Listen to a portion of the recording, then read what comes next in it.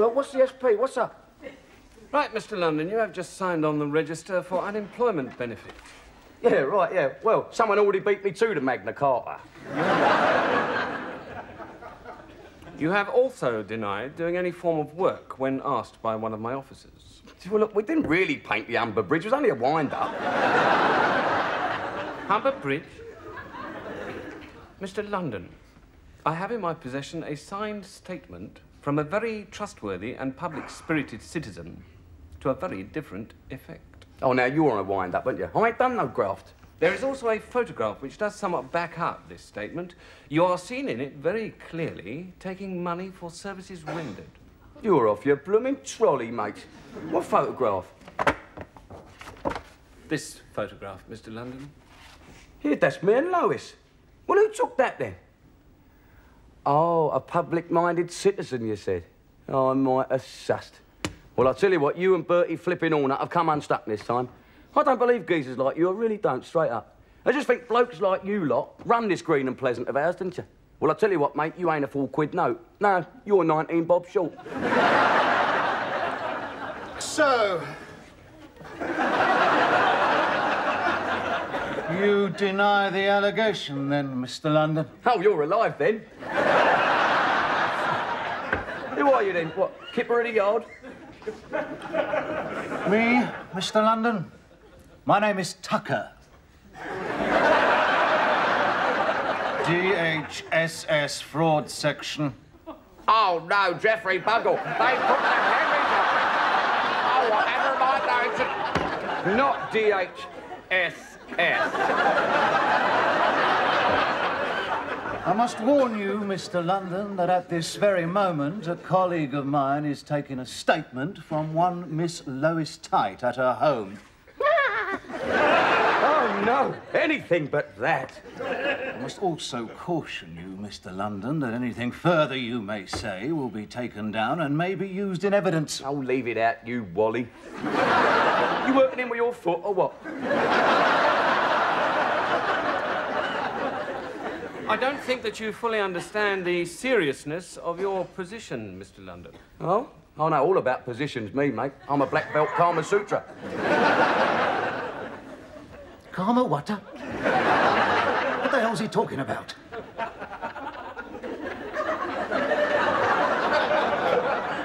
It's a book. It's an Indian book.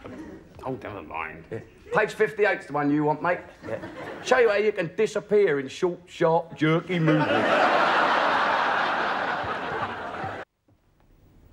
Ooh, he's gone. He's popped his socks.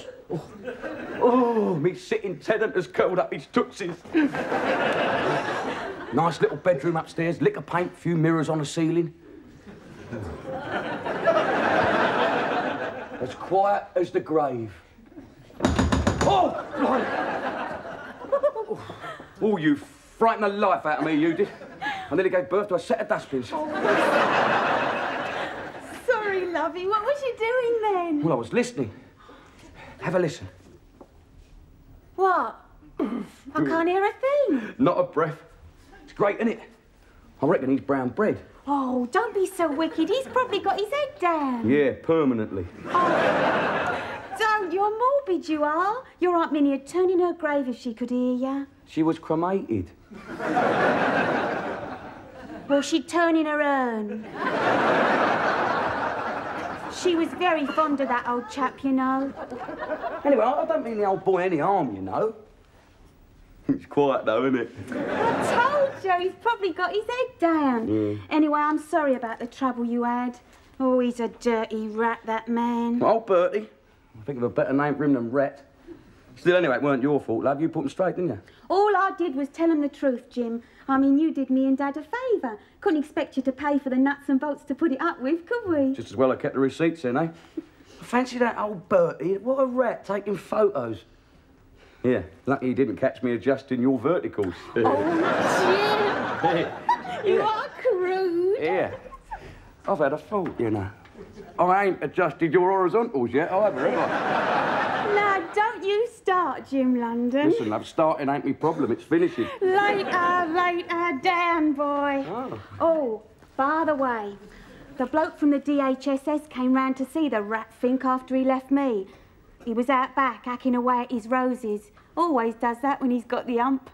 I don't think they was too pleased with him. Well, listen, I'm pleased with you anyway.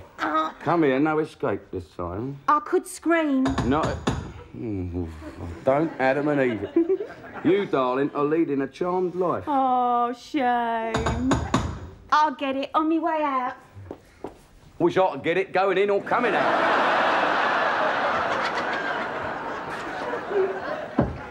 Oh, sorry, darling.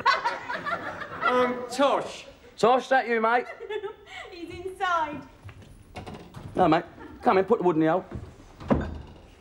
God, dear Jimbo, that's a bit tasty. Was that the maid? She would have been if you didn't have such lousy timing, mate.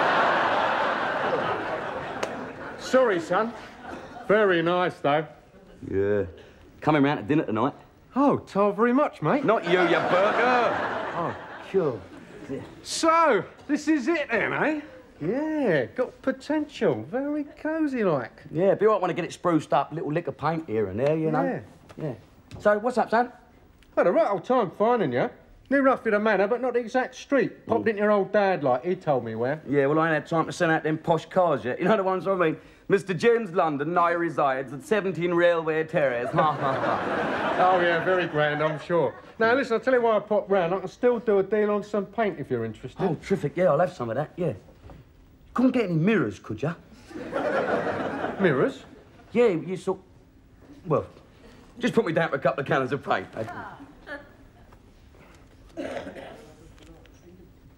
Mirrors. Oh, you got it now, have you? Yeah. So, where'd you get the paint then?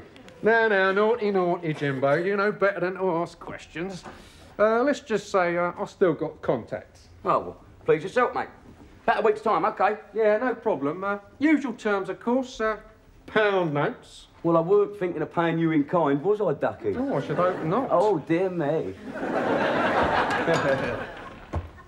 Of course, I might be tempted by your home help, like.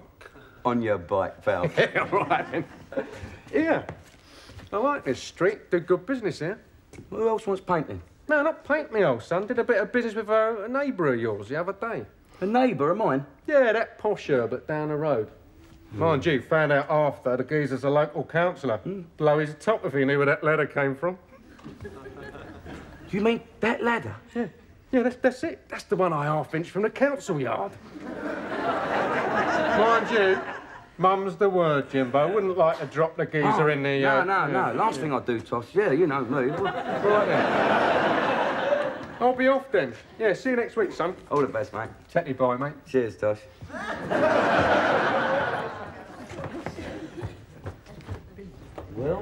Well.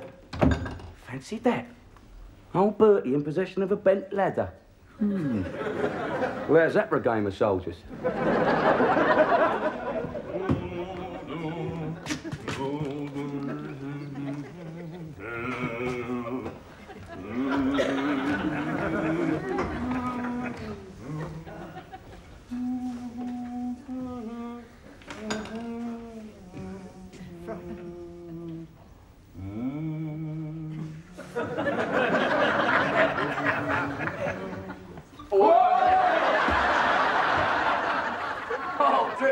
What's that, Picasso? Good God, man, you scared me half to death. What in God's name do you think you're playing at? Oh, sorry, Bertie. Did I frighten you? Not intended. Just popped round to thank you for the nice photo.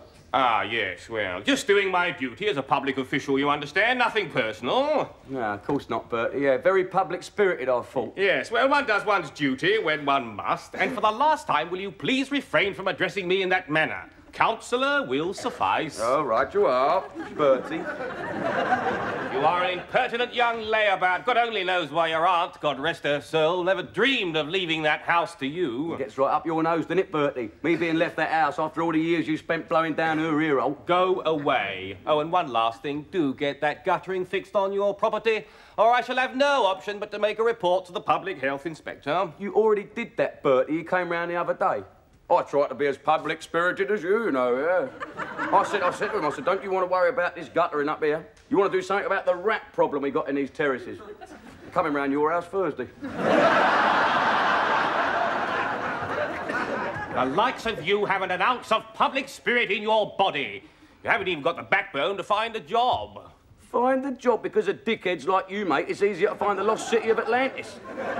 You're just a young layabout that doesn't deserve the right to live in the same terrace as good, honest, hard-working citizens. Well, like you? Yes, like me. Now go away and stop pestering me. Oh, honest? Honest? Nice ladder, that, Bertie. Looks almost new. Go away. About 5 feet 8, brown hair, wears a black donkey jacket, right? What are you rambling on about? Bloke who flogged you that ladder. Mate of mine. Oh, he looked your type. We're not my type of like, Bertie. Always on the thief, know what I mean? What are you trying to imply? Well, good nick, that ladder, innit? Oh, I know a bargain when I see one. Besides, the poor wretched man needed the money quickly. I'm always on hand to help those in need. It's all part of my official function. It's called public spiritedness, subject foreign to you. Oh, yeah. You lay out a tenner for a 60-quid ladder out the goodness of your little heart. Oh, yes. What a saintly geezer you are, straight up. Go away. I just wondered how it looked at the press to find out. Press, find out what the devil are you babbling on about. Well, can't you imagine it? Local public-spirited councillor buys nicked ladder. Nick? Stolen? From the council depot. Oh, I keep getting this funny urge to be public-spirited like you, Bertie. I must keep fighting it off. I must keep... But I think... No, I must keep from spilling the beans. Oh, wait, come back. I can't. The public spirit's got me. It's got me really bad. I purchased that in good faith. I didn't know. Oh, that might well be true, Bertie. The police might believe you.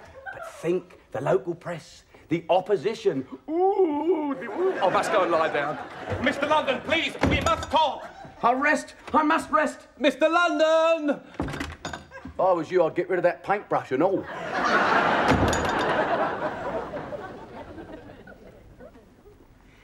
That was very nice, Jim. Thank you. Well, that was it. If I do say so myself, you know. Didn't realise I was a black belt origami, did you? Gee, I saw the takeaway bags in the rubbish bin. A lie. I've been fitted up. It was nice, just the same. Cheers. Cheers. Jim? Hmm? You know when you was talking to Ratfink earlier on? Oh, look, don't spoil a good night, darling. No, sorry, but what did you say to him? Well, we just talked about public spiritedness and all that jazz. Why? Well, just after you left, he did a very strange thing. Hmm? Yeah, he went a bit dotty, I reckon. Know what he did? Hung himself with a bit of luck. No, it wasn't that good. He rushed off down to his garden shed, grabbed hold of a whopping great saw, come back and set about that new ladder of his. Cut it all in bits, he did. Is that right? Yeah. Then he put all the bits in a great big heap and set the lot alight. It's really weird, don't you reckon? Oh, yeah. Must be something to do with his public spiritedness going about. Worse than a dose of the flu, it is. Anyway. Look, I'll tell you what. Let's forget about that Bertie flipping all that. Oh, Jim. Whatever are you gonna do? Well, I thought I'd adjust your contrasts. You know what I mean? Sort of demand payment for services rendered.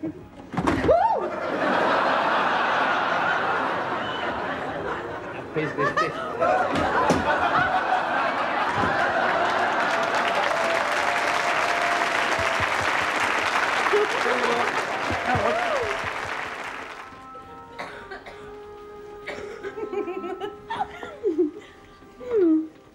How's my signal coming through? Ooh, loud and clear on all channels, darling.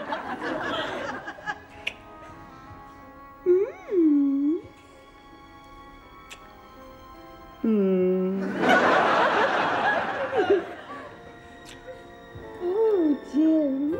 Jim. Oh, yeah. Oh, yeah.